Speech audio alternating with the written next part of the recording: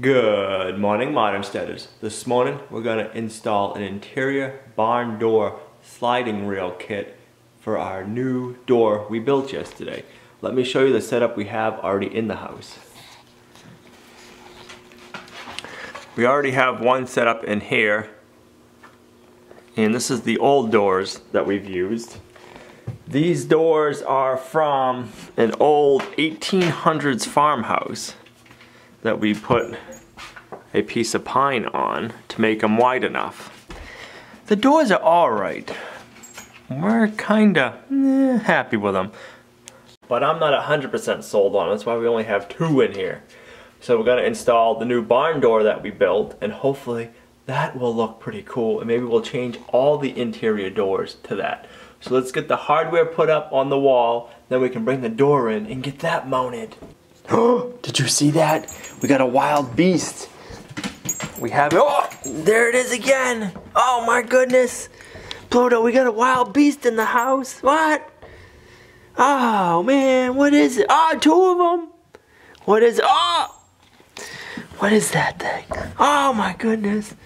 What is it? Pluto, what's in the house? Oh. We have an old antique slider that's hard and noisy to move.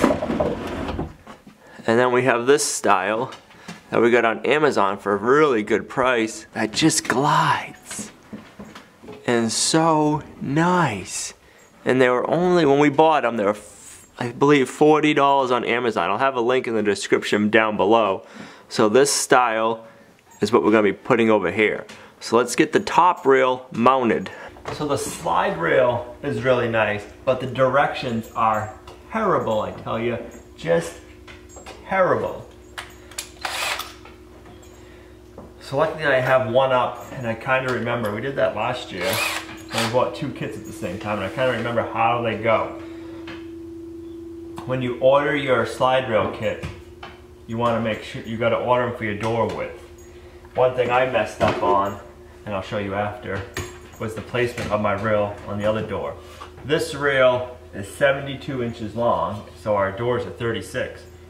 So I ran the rail past wrong. You need to run your rail to the same position where your door is going to be when it's closed.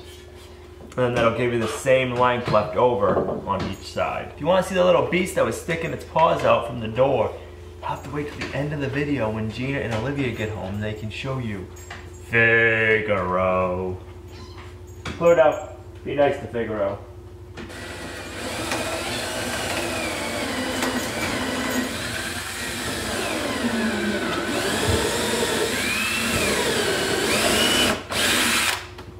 Us having an all pine house, we can just drill right into it. We don't got to worry about hitting a stud or sheetrock or anything.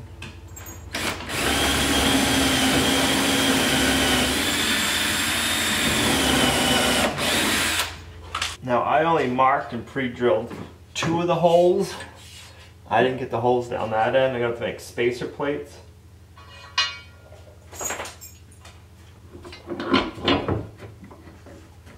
Give you some nice long lag bolts.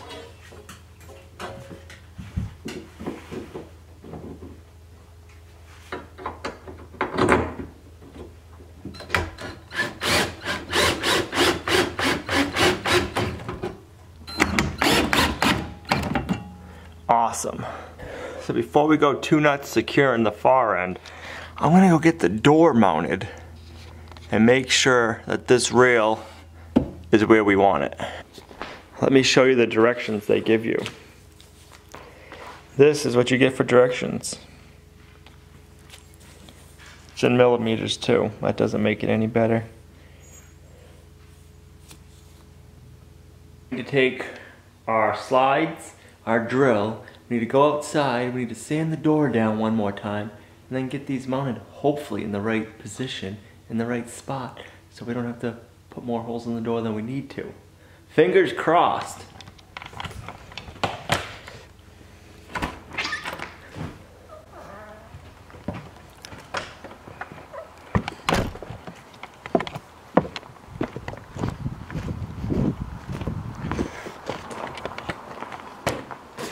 Our stainless steel benches came in yesterday. We haven't opened them yet. We'll be setting those up in the next few days. We're not going to need this clamp anymore, so let's get the clamp off. Get it out of our way.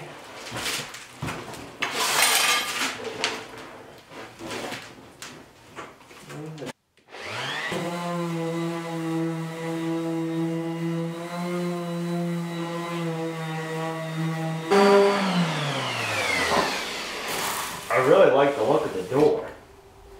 I'm hoping we like it even better in the house.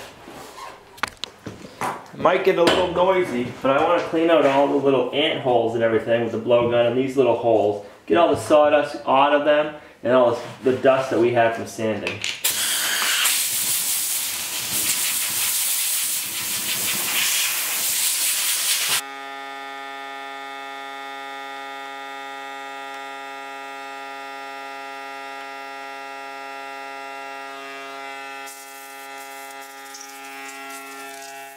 Now we have it all blown off. Let's position our top rails.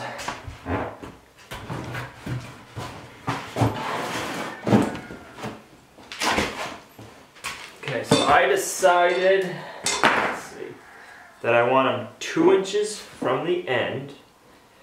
And then this top hole needs to be 81 3/4 of an inch from the bottom of the door. And that should give us all the right measurements that we need. So hold that there. This will be fun.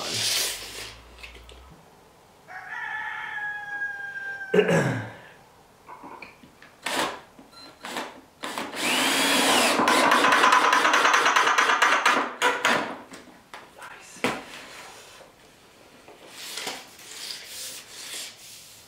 Double check all of our measurements. 81 3/4. Get this other hole lined up. Perfect.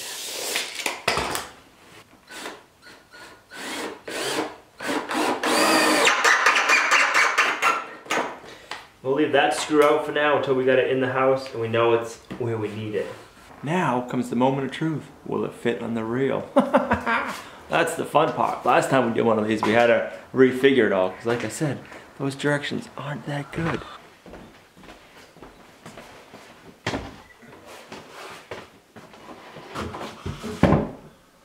Oh, I hope we figured everything right. Here is the moment of truth. I hope this one works a lot better.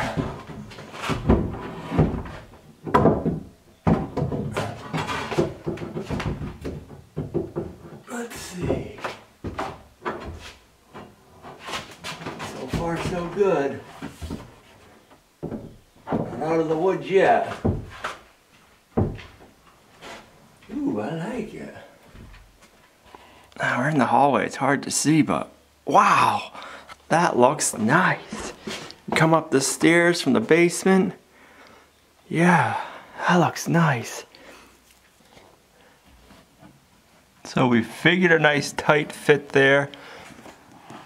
We have just enough clearance down here. That works out perfect. We're gonna have to make a brace or make a bracket to hold these in place. That's what we did on our other doors and it works nice. Took the door back off because I want to make sure this is leveled before I screw the other end. I need 2 3/4 inch thick spacers to space the last 2 bolts off of the wall, and I don't want to put a big block. So what I'm going to be using is an 1 1/4 hole saw bit.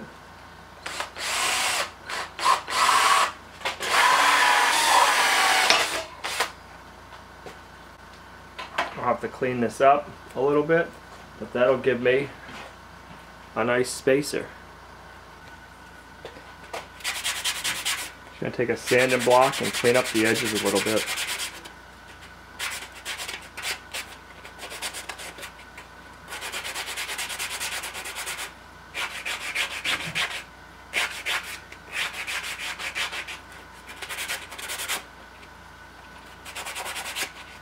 Alright, it has a hole in the center, but it's not big enough. So now I'm gonna make the hole wider. So now we just need to put the level back on there, get it leveled off.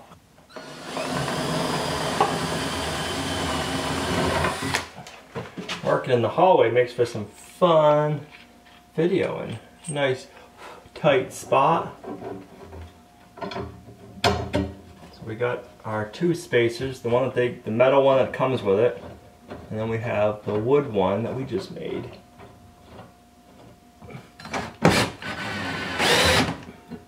Nice and level. Awesome. Let's drill the last hole. We'll put the door back on. Let's see if we can drill and record at the same time.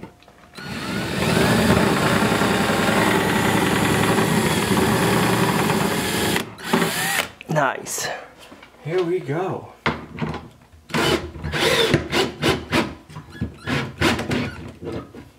Here we go.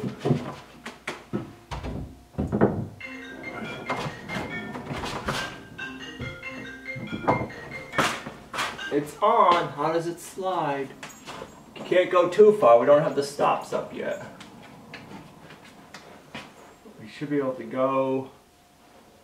Ooh, I like that. We can get the stop to go to there-ish. That'll be nice. Then we'll set it to around right there. Ooh, I like it, Pluto. I like it. These are the stops that come with the door.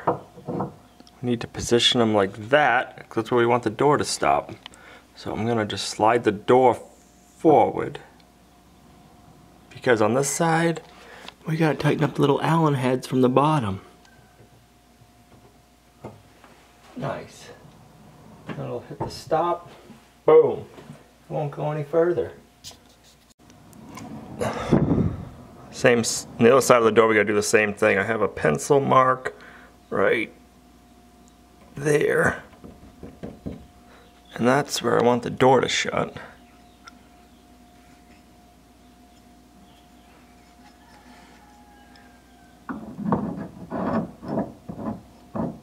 The door comes with this little door stop so the door doesn't kick out on the bottom.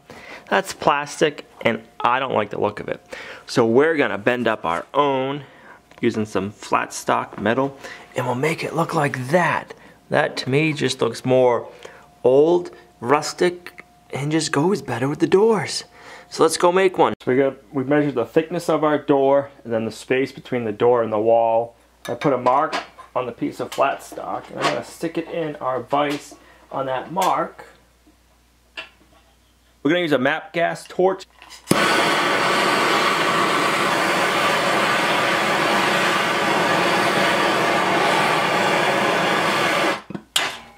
Get it as hot as you can.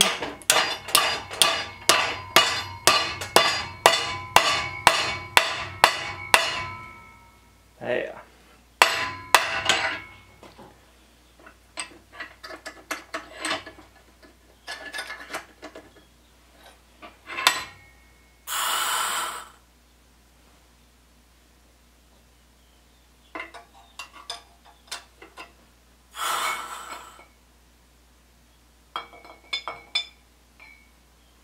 I'm going to drill 2 holes. The screws they give you have a tapered head, so I'm going to get a bigger bit and taper that hole. I'm going to step it up 2 drill bit sizes. By doing that, the screw head fits nice and flush.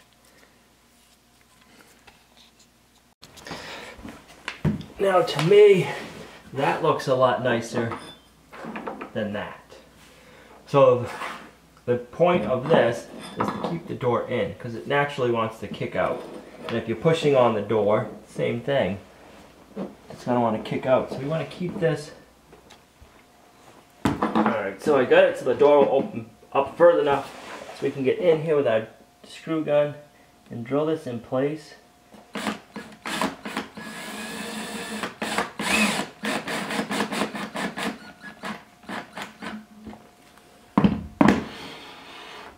Nice, that'll hold the door.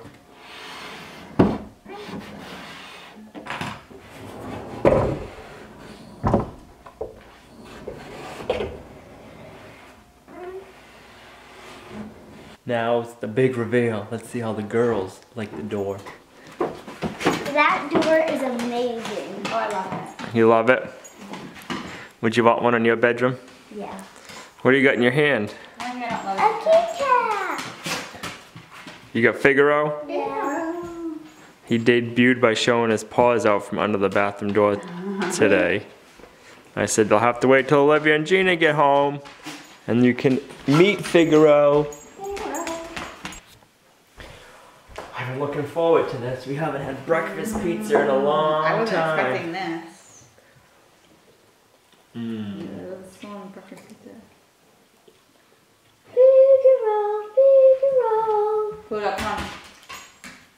I know. Made a big one so we'd have leftovers for breakfast in the morning. Awesome. Oh. We hope you enjoyed today's video. If you did, make sure you give it a thumbs up for Figaro. We got Figaro the other night. He is doing well. Him and Pluto are getting along pretty good. I'll have to post some pictures on Instagram with the two of them. Aww. If you like the video, share it. It really helps the channel grow. And we'll see you right back here tomorrow at Lumnah Acres, a guide to modern homesteading, self-sufficiency, and freedom. Bye. Bye. Say bye, Figaro. Bye, Figaro. Say, Figaro, can you say bye? Can you wave? Okay.